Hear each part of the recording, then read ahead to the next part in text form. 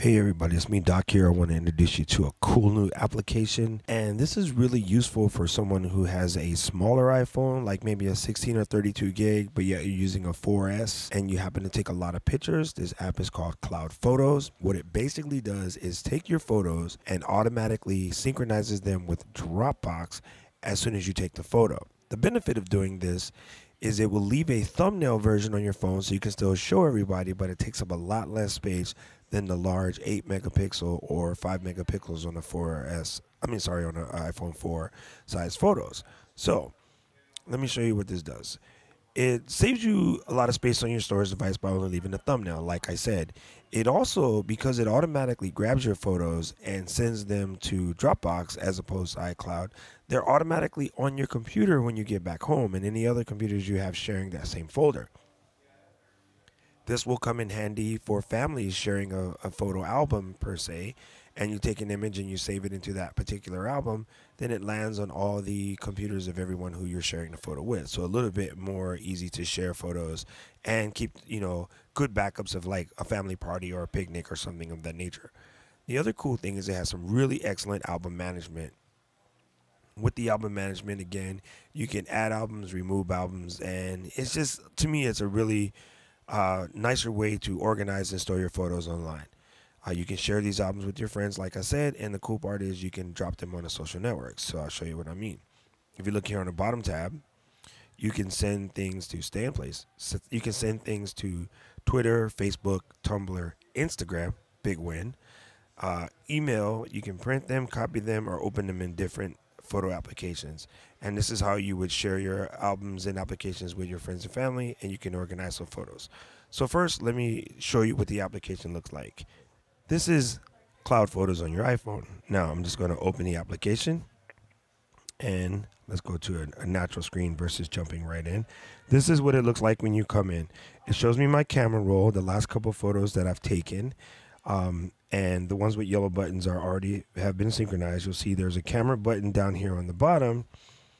And as soon as the camera opens, you can see I have a candle burning on my desk. And I can do things like come in and adjust the white balance, turn it on and off the grids. I can, give myself a shooting reticular, go away notification. I can set my flash either on or off or auto. Can use the opposing camera if I wanted to. So anyway, it's a nice full-featured camera, but here's some of the things that I actually have in my phone. So let's go back and I'll look at, here's a photo that I took when I was at Universal, and it's automatically synchronized. If I wanted to share this with the web, I press this icon here, and you can see I can post this to Twitter or Tumblr or Instagram or Facebook, like I said before. Let me go ahead and cancel that.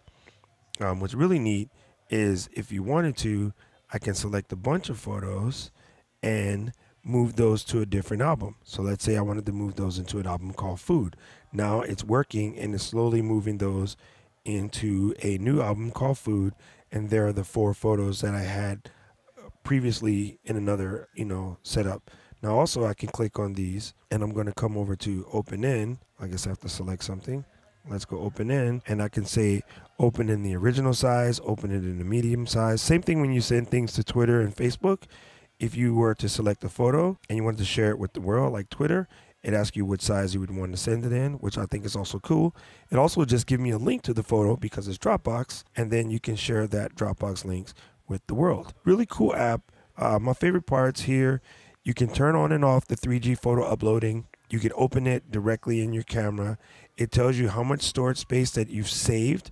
And as you can see, I've saved about 1/4 of a gig. It does have a nice healthy app walkthrough in case you forget how to use it. I have it set to automatically upload and how to use my Dropbox account. Even more, if you want to share with someone who doesn't have Dropbox, you can grab your Dropbox referral link, and again that adds and gives you more space. What's really cool is Dropbox recently increased the space you get for referrals to double. So a really cool app. It's a $1.99 app in the App Store, and I highly recommend it. So I want to thank you for checking out this app, and don't forget to press the subscribe button, press the like button, leave me your questions, comments, or feedback, and that's it. So let me leave you with a Hawaii rainbow. There you go. A Hawaii rainbow to go. Aloha, everybody. Thank you.